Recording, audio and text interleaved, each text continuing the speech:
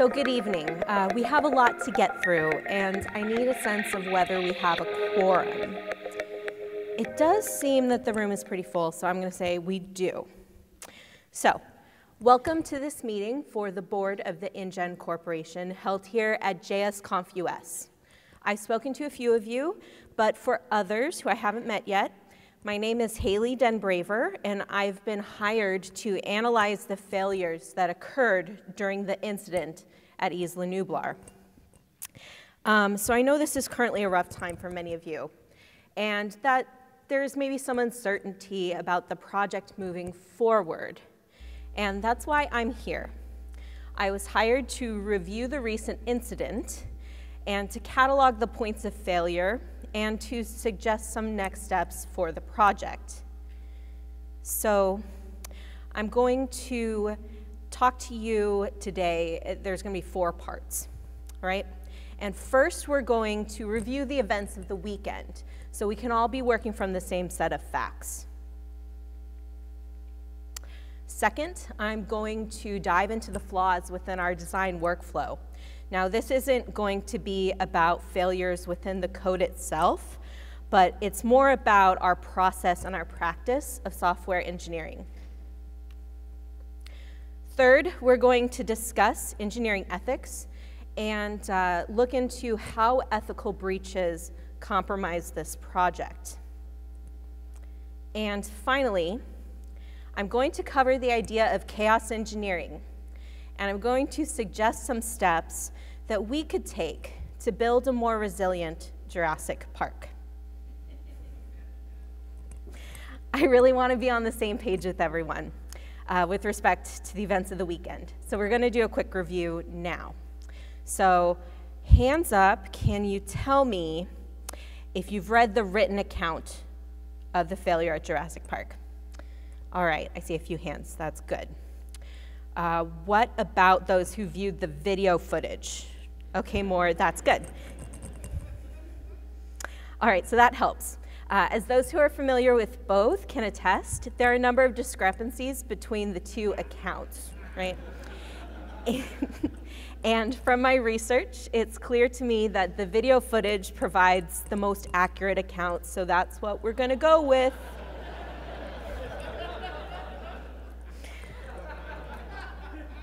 First, let's meet our consultants. Dr. Grant is a paleontologist, and he works with his postdoc, Dr. Sadler, who's a paleobotanist.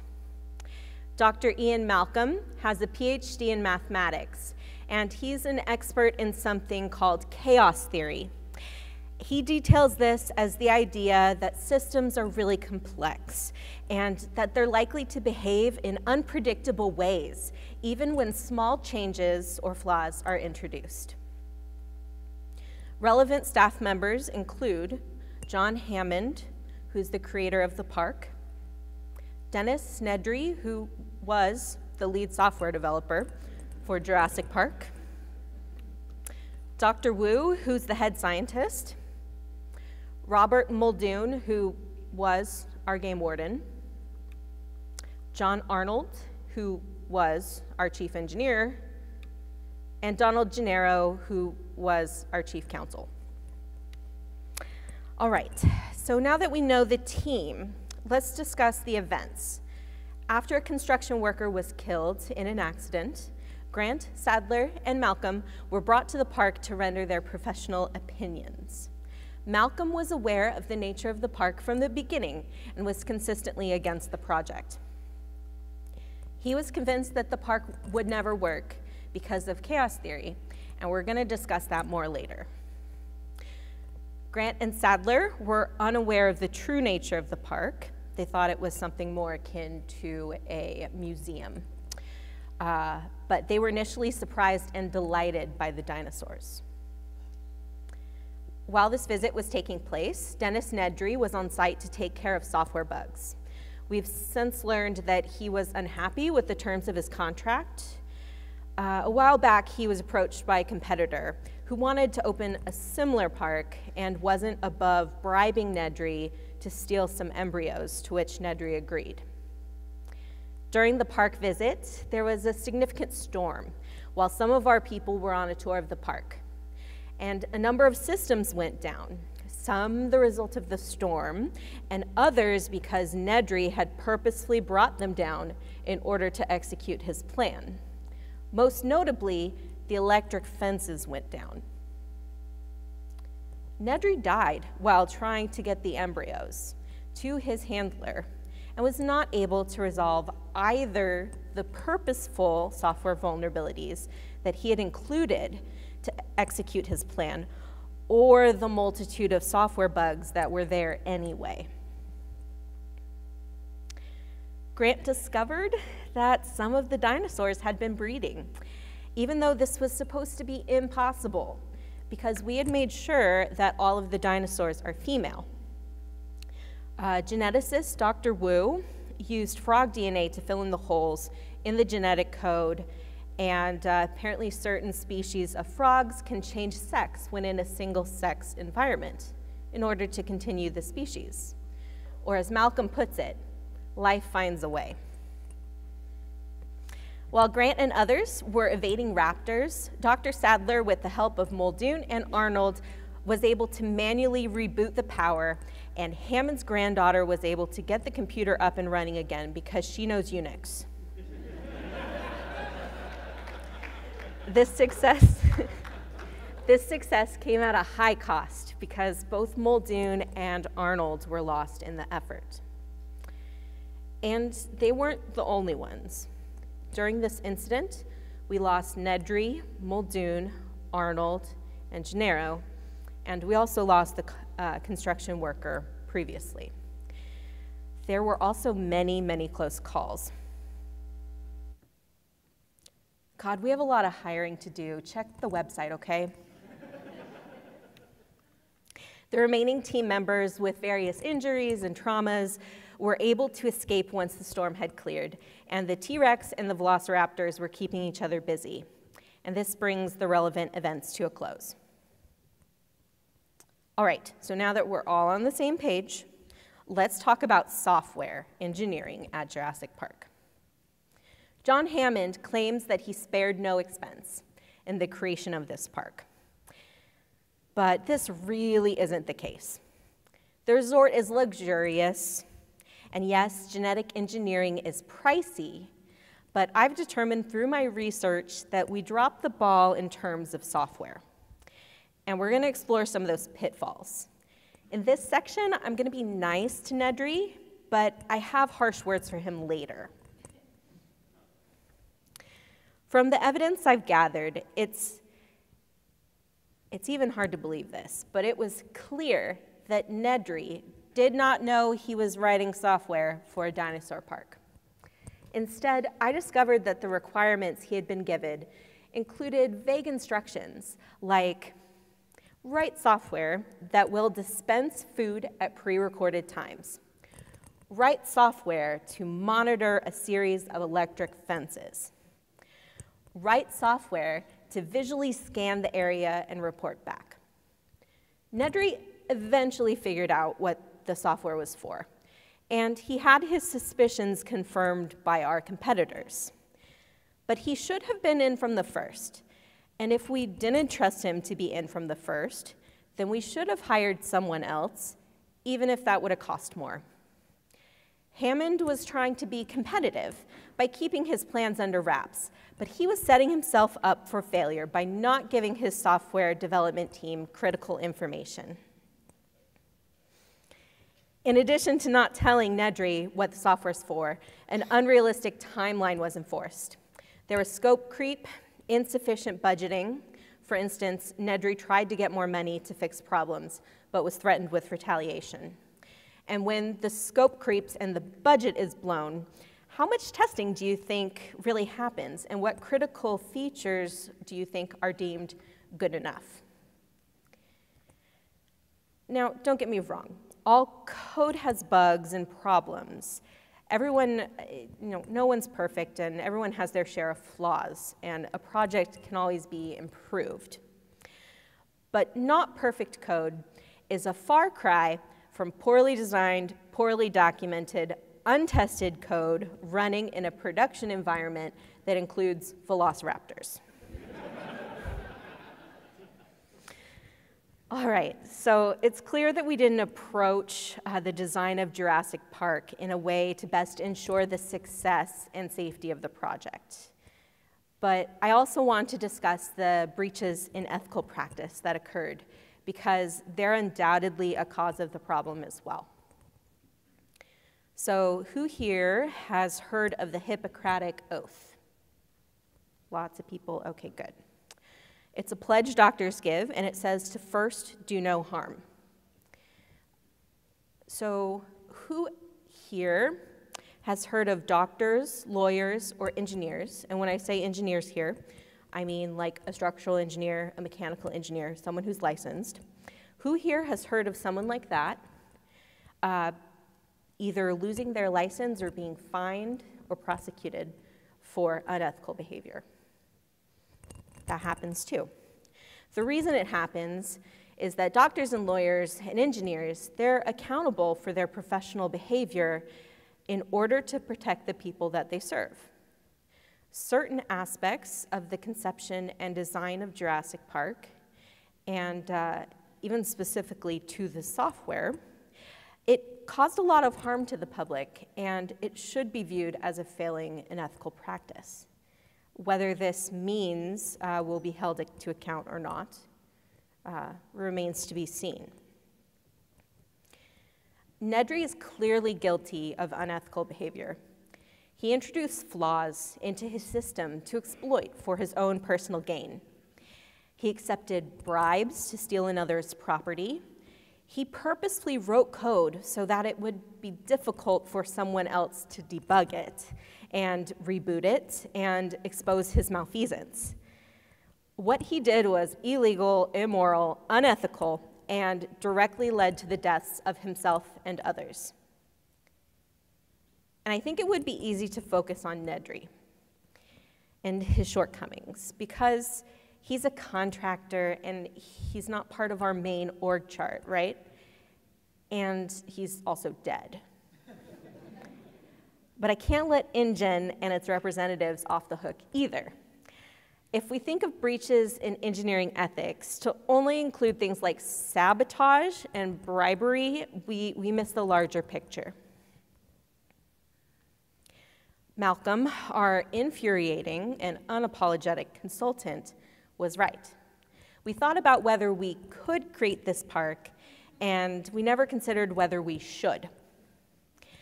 Malcolm was of the opinion that the park could never be safe. And while we could debate the merit of that position, it's clear that the potential for harm was much higher than originally portrayed by some of our higher-ups. In the interest of financial gain, corners were cut, which resulted in decreased safety, and that's unacceptable.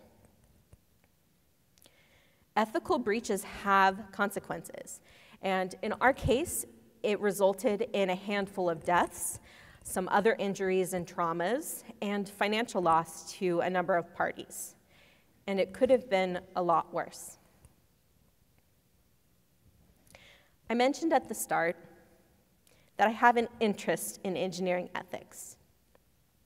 And this is true, and I could tell you that it comes from me being just a really excellent person, but it's not the case. If I put my business hat on, I still care about this stuff. And the reason is that I'm interested in engineering ethics because I am interested in resilient software systems. Ethical breaches have the capacity to compromise a system. And that's precisely what happened in this case with respect to Nedry and with respect to Ingen. Ethical breaches are a source of chaos. They're unexpected and their results are unpredictable. Training in and the application of engineering ethics should never be considered what our industry sometimes calls soft skills, but rather they should be viewed as something that has the capacity to make or break your system. My final point of discussion is about chaos engineering. As we've seen, Ingen's system experienced a high degree of chaos in the form of unethical behavior, fragile system design, and simple bad luck. The storm compounded problems, for instance. If the board decides to move forward with rebuilding and reinvesting in the park, I believe that chaos engineering should be employed as part of the system design. But what is chaos engineering? Well, chaos engineering is the practice of breaking your system on purpose, observing how the failure propagates through the system, and documenting how the team was able to respond to the problem, and then refactoring to fix that. This is essentially what happened on Isla Nublar, but minus the on-purpose part. So how do we approach this? First recommendation, break things on purpose, but don't start with production. Break a dev instance, see what happens, and how your team responds. Release a hypothetical velociraptor before you release a real one. And it's not to say that you can't move to prod eventually, but let's start with dev. Second recommendation is to start small and iterate. Break something small, make a prediction of what will happen, see what actually does, resolve the incident, and then refactor to prevent the propagation of the failure that was observed. Then break something else and repeat. Train your staff on incident response so they aren't scrambling to figure out how to turn on the generator or, say, how to reboot the electric fence. A final point to provide perspective. Another term for chaos engineering is failure injection. It might be weird to think of something that includes the word failure as a positive thing. So if that trips you up, I would say that you should focus on the word injection and think of chaos engineering as a vaccine. Something bad, whether it's viral proteins, dead or attenuated viruses, a software bug, is injected into a supposedly healthy system. The system responds, addresses the issue, and then retains the ability to address the problem when it's encountered another time.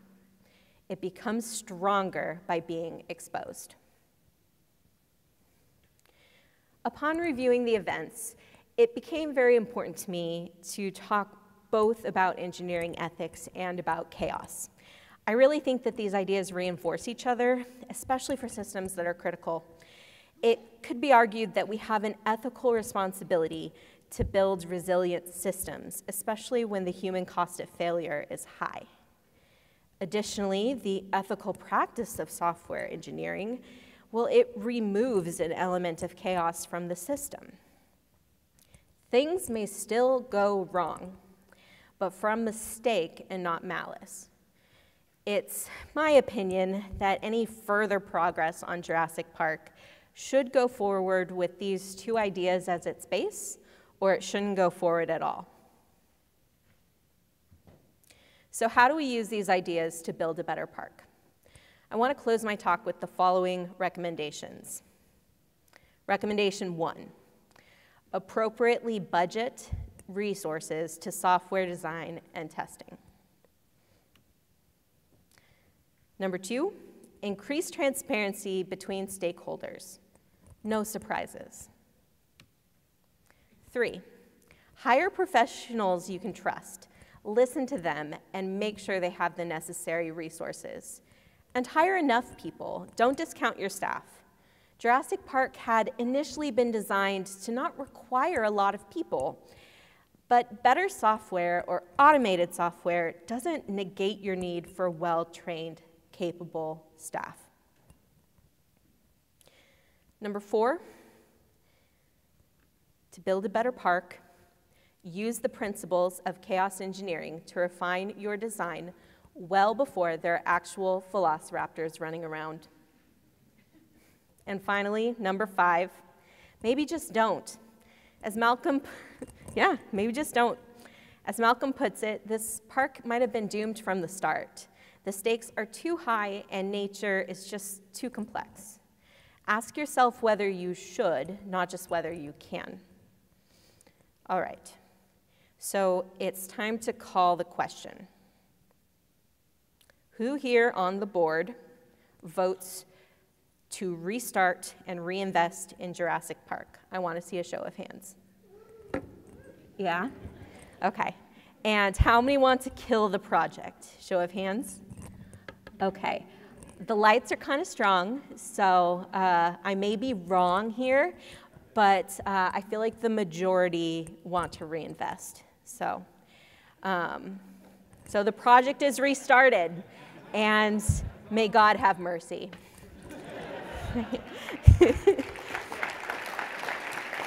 All right. There's more. Now, if you'll allow me a minute, I'd really like to address you as myself and not in character. So thank you so much to the JSConf US team for having me and my talk for this conference. It was a real pleasure. My real job, I don't actually work for Ingen, is as a developer advocate at Sneak, and it's my job to get feedback from devs and to learn about the challenges that they face and to help them out. So if you ever want to talk open source and security, please don't hesitate to drop me a line. You can see my email on the screen, and my Twitter handle is there too, and I'd love to hear from you. I'll also be posting these slides at that Twitter handle as soon as I can, so you can check that out if you're interested, and I'll probably drop a link in the Slack as well. And if you're interested in learning more about security, you can join a vendor-neutral security education-focused group that I help run called the Secure Developer. We do virtual events, and we have a Slack group. And there's also a podcast that I think is really good. So check that out if you're interested. Now, I wanted to do one more thing. And because I was so excited to give this talk, and because I'm a local and I didn't have to drag a bunch of stuff through the airport, we're going to do some trivia, and it includes some prizes for those that get the answers right. So, in 1993, I was in elementary school, and we were ignored if we spoke without raising our hands and being called on. So that's how I'm going to operate here, and you've been warned. Additionally, this is 1993, so you wouldn't be able to Google stuff, and you definitely wouldn't have a phone that connects to the internet. So play fair, okay? All right, so our first question is, what had Dr. Grant and Dr. Sadler discovered at their dig sites at the opening of the movie? Any hands? Front table. Mosquito and amber? Oh, nope, that's not it. Red hat. That is close enough. It was a velociraptor fossil of a baby velociraptor. Come get your prize.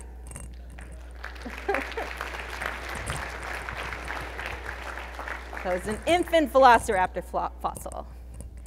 Yeah, you're welcome. All right, so a retrofitted can of shaving cream is used by Nedry. Oh, see, I don't pay attention when people don't raise their hands and are called on. All right, so what brand is it? Hands, please.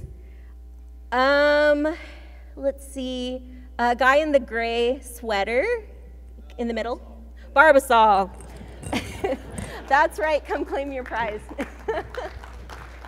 Yay. All right. This one I really like, and I want to see hands, not yelling. So which of the following is a dinosaur?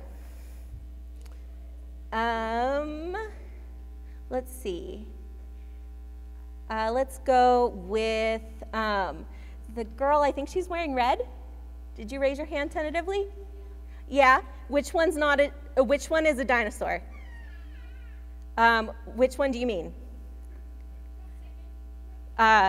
So the one that's flying? Or which one? The what? The flying one? No, that is not a dinosaur. Down front here. The penguin is a dinosaur. No, really, I read this in a book. So So the pterodactyl was a really good guess, and it coexisted with the dinosaurs, but it was actually a flying lizard. Whereas the general scientific consensus right now is that birds are not only related to dinosaurs, but they're a branch of dinosaurs. And so people will sometimes call them avian dinosaurs. And they're still here today, so that's pretty cool. So come get your prize. All right, yay. So we have our penguin. All right, and finally, the fictional island of Isla Nublar is located off the coast of what country? Let's see, you're in the white shirt there. Costa Rica, that's right. Come claim your prize. All right, so now it's over. Thanks again to all the organizers, and especially for how inclusive and thoughtful they were with things like captioning and childcare. I had a really great time, and I hope you did too. So thank you so much, JSConf US.